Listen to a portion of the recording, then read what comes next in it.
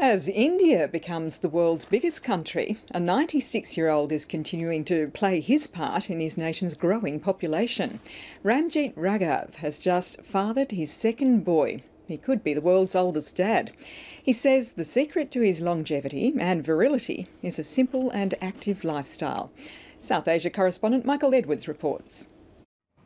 Not many people live to be 96. But Ramjeet Raghav is still going strong and breaking records. 2 years ago, the farm labourer became the world's oldest father when his wife gave birth to a little boy. Now he's done it again with the birth of baby Ramjeet.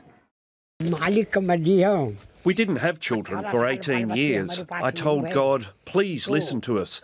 He sent us one baby boy, then I scolded him. I told him, listen to me. And the next thing you know, there was a second one on the way. His wife isn't doing too badly either. Shakuntala Devi is in her early 50s. India's life expectancy is 65. Ramjeet admits to having a healthy libido, but he says the true secret of his success is his diet and his simple lifestyle. I don't eat meat and fish. I don't drink alcohol. I eat very simple vegetarian food.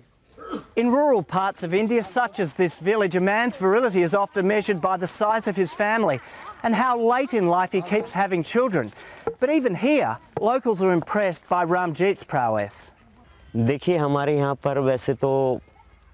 Look, according to medical science, it's not possible for Ramjeet to have had these children. And doctors say his wife is too old. But whatever has happened, all I can say is that he's received a splendid gift from the Almighty. There's one child for him, one child for his wife. But at this stage, Ramjeet has no plans to have another for India.